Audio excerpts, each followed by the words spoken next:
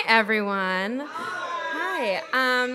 So I'm going to be reading 2 snippets today.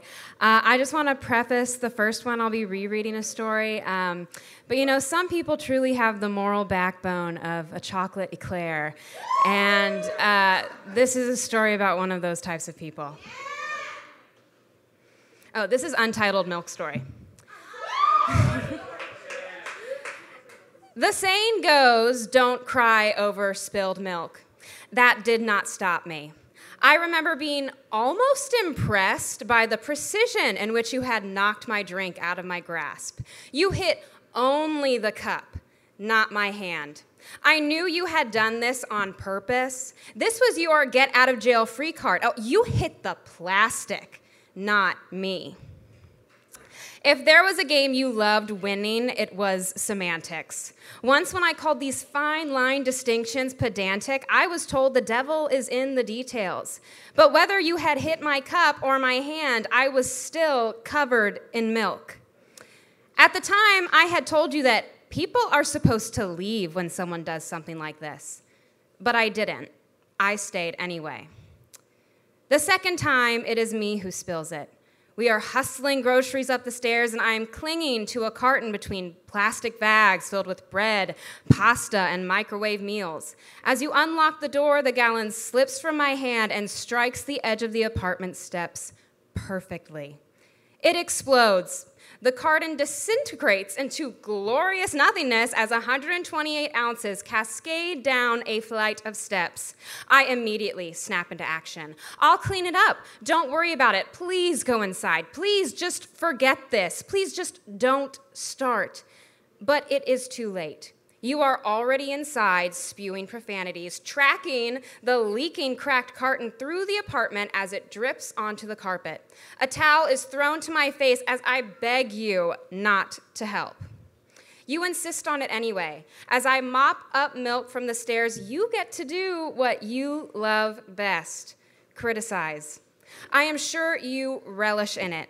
In the wake of my mistake, you get to say I am stupid. You get to say I am inconsiderate. You get to say I am irresponsible. You get to say I am careless. You now get to gloat, and I have handed you the opportunity on a busted plastic plate.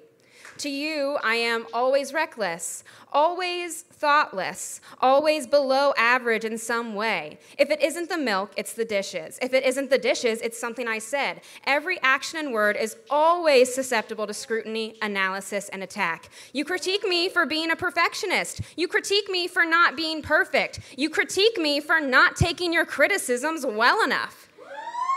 After the carton drops, I will apologize to you again and again. I will tell you it is all my fault. I will tell you how terrible I feel.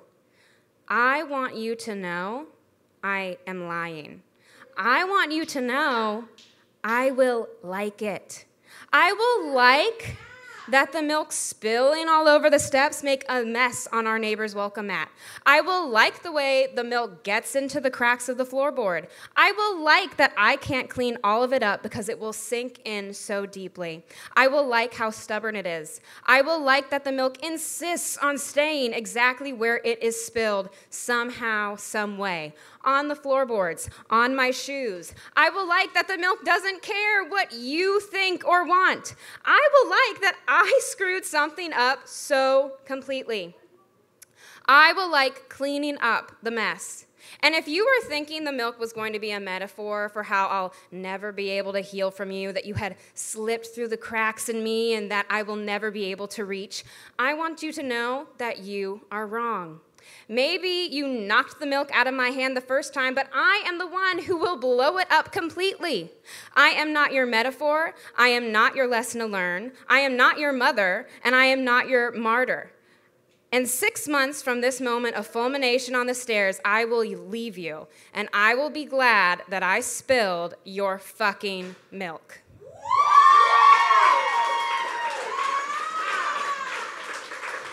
Thank you.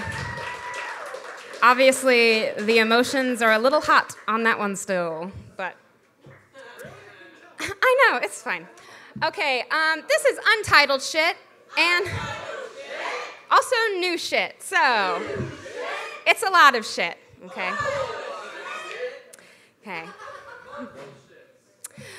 When I was 3, I believed in God, but I had questions.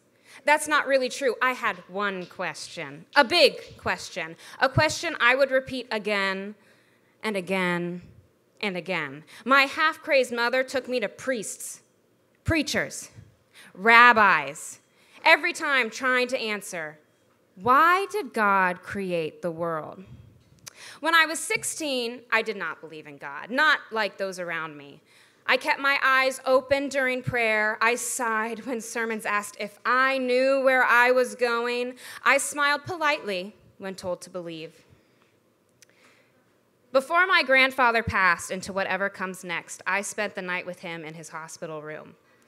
And when I stood beneath the blue light of his heart monitor, I thought, God can exist in this blue light. God can exist in the blue hexagons on my tissue packet I carried at his funeral the next week. God can exist in a baby blue casket, picked because it was his favorite color. God can exist in the blue stained glass of a mausoleum. All of these things can be true. God can exist in the blues.